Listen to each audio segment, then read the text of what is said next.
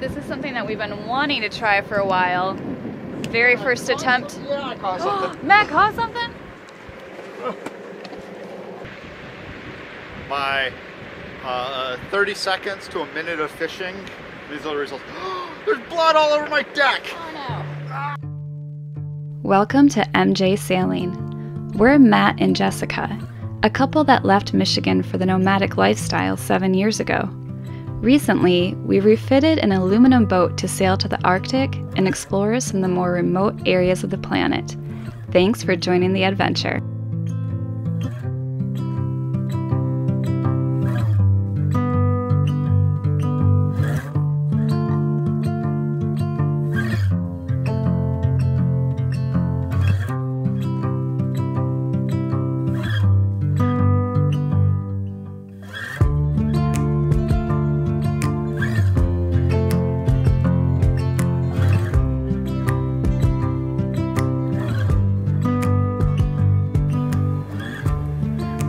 Today is one of those cloudy, damp, overcast days where you just want to sit and drink your coffee all day long. And as much as we would kind of love just one of those chill days, we have got a lot of miles to put on. Our next stop after leaving Buda is in a little island called Lovund. I know it's not pronounced like that, but that's how an American would say it. And it's actually known as Puffin Island, and we actually need to rush ourselves to get there because thousands and thousands of puffins will come there every summer, but they literally are on a schedule and we may have just missed them. We'll find out. They actually have an internal clock where they arrive every single year on April 14th. The Norwegians consider it kind of their unofficial start to summer, but then they also leave at the end of July. And here we are sitting within the first few days of August, so if they actually arrive on the same day every year, we may have just missed them. But we're going to go find out for ourselves, and there's supposed to be a great mountain there to hike with really great views, as long as it's not looking like this outside. So, checking the weather this morning, it would be great to sail down, but along the coast here, you can tell there's absolutely no wind. We watched a tall ship yesterday sailing at 0.3 knots. 0.3 knots, yeah. 0.3 knots. They were determined not to motor. Yeah. I don't know if they had the capabilities of motoring. I don't know. Yeah, and so they didn't go anywhere, but we will be.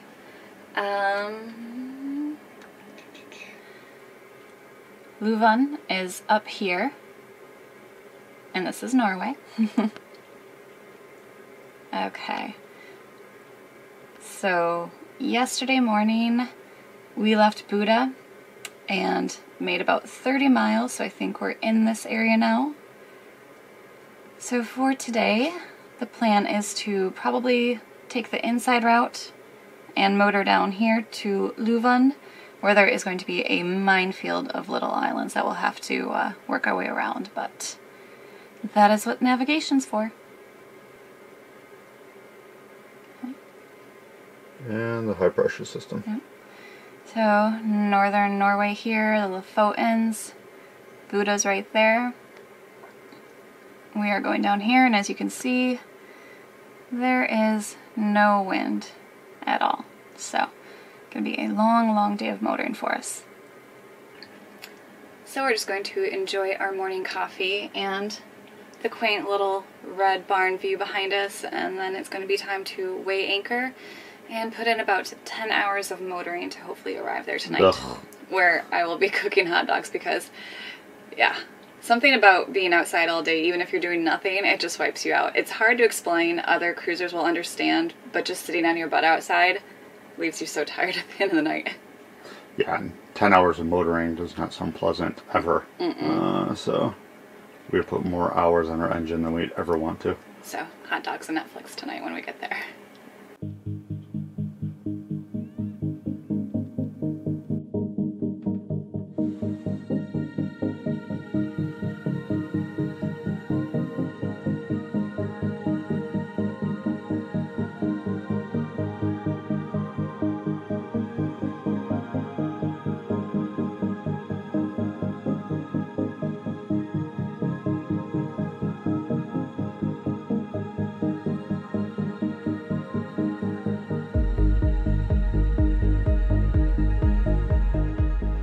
I have to admit that although part of me wishes it were just a beautiful, sunny, and somewhat warm day today, there is something just really cool about when it's overcast like this and there's just this like low mist and clouds hanging over all these mountains. Just gives it like a really mysterious and suspenseful feel, and so gotta take those days and enjoy them too.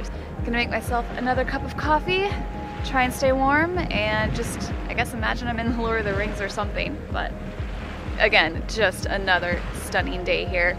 You cannot get away from them.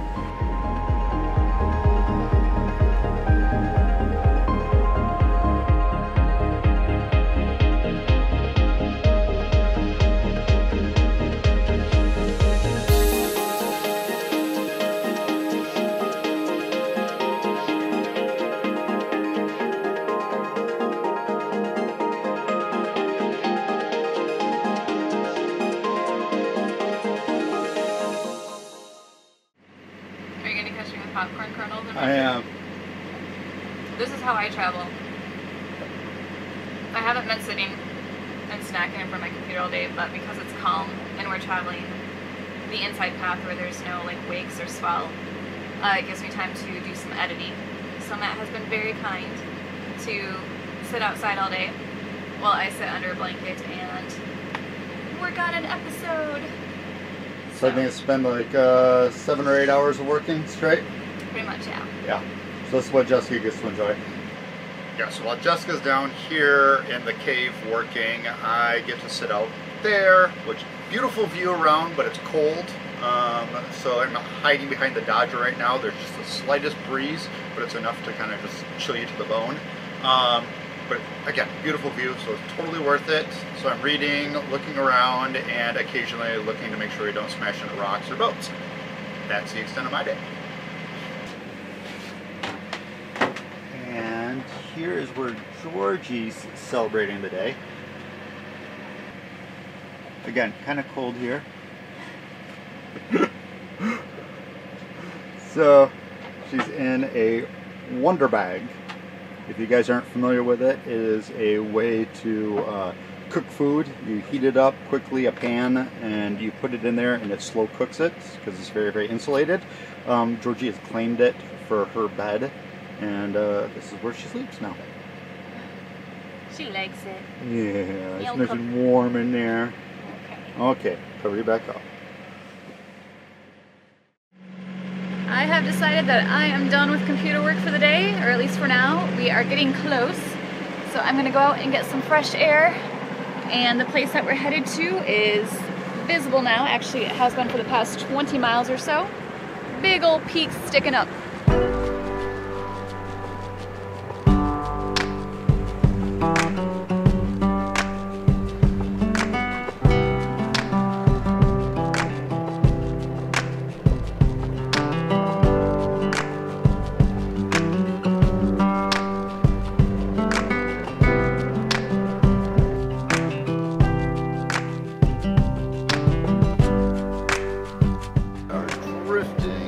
This way, this should all be actually on this side.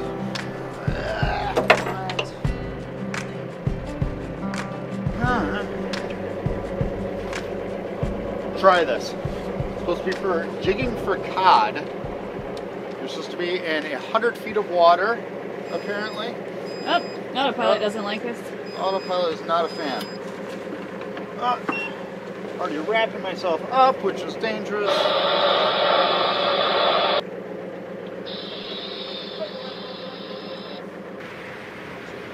So jigging is what exactly? Putting the lure basically down and then doing this. That's jig. Giving it action, apparently. Problem is you're supposed to be still, dropping it down 100 feet, bringing it to the bottom pretty much.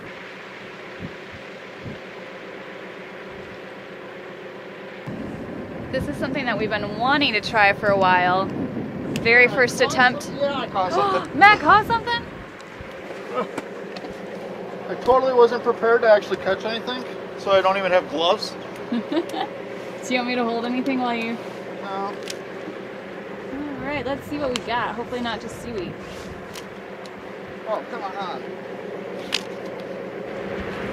What do we have here? Something big. Holy crap. Yeah. What do you know? It actually works. Our friends were right. They said if you drop a hook in, you'll catch something. Oh my gosh. That thing is huge. Wow. Okay, I don't know what to do with this. And spit the hook right there. Georgia girl, that's gonna freak you out. Wow. So that was, what, 30 seconds in the water? Pretty no, much. a little bit more than that. Probably 2 minutes in the water. Unbelievable. So this is 2 minutes in the water with a jig. That is what we a got. big, big fish. That is unbelievable. Wow. All right, I gotta put the camera away so we can. Yeah, so I guess we're gonna be filleting and we'll be eating fish tonight. Yeah. I really, truly did not expect this to work. I thought I was just doing something to... Just something to do? Like an exercise. Look at this. Yeah. That is crazy. Georgie is Cat's terrified. happy. Maybe. Okay, so All right, let's let's get this fish out of its misery. George Cat is in heaven. Nom nom nom nom nom nom nom.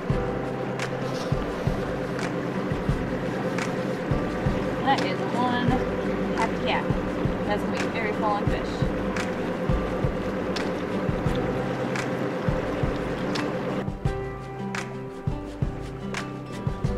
Well, we're really happy that we decided to take this chance and stop and try fishing for the first time in months. Basically, we've been dragging a lure around here, and we heard that that wasn't the way to do it. You really need to go over about 100-foot depth, drop a jig down and jig, and they said that just about every time you do that, you will be successful. They were absolutely right. It is incredible how fast it went. So, we're very happy. We're going to have some wonderful cod tonight, and for the next couple of days, I think, too.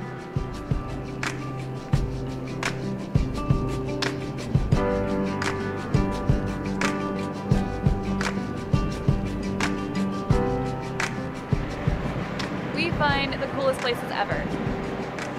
Matt finds the coolest places ever. I just bring us there. In style. In total style.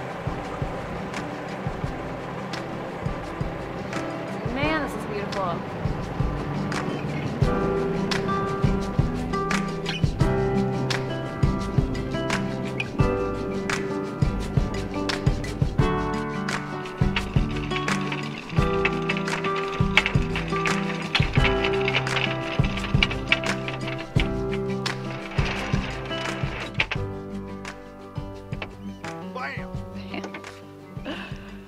Anchor is down, Anchored. engine is off, and we are in the most majestic place ever.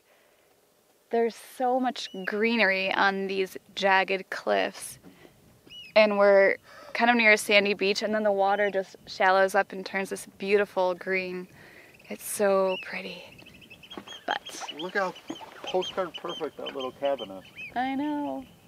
And there's birds in the distance. We just caught a big arse fish. And we did, so I'm gonna have to start cooking that up. We're gonna go down below, turn the heater on. It's been a little cooler the past few days. We have been enjoying temps in like the low to mid 60s, Fahrenheit of course. It's been around highs of 55 lately, so tolerable, but with the wind blowing on the water, it gets a little cold. So I'm gonna go turn the heater on and start cooking up some fish for dinner. And then tomorrow, we're going up there. Oh yeah. Just randomly in the background.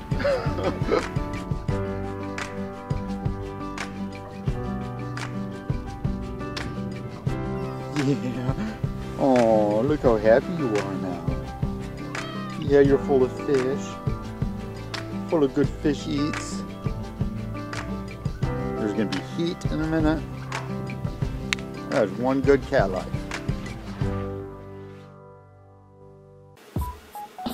These are some good looking fillets. And this was just one little part. This plate is so freaking heavy. So time to batter these up and fry them.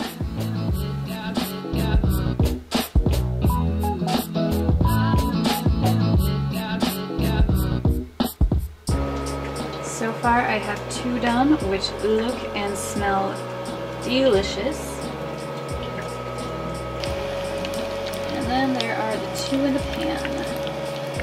Just starting out. Of course, fried potatoes for a side.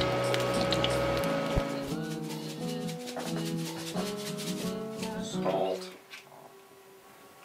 Success, we have cooked fish.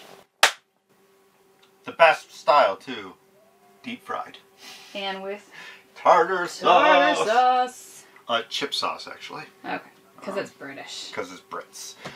Yeah, very, very excited about this. It's one of those things. I love white fish when it's deep fried. Phenomenal. I really don't love fish any other way. So this is perfect.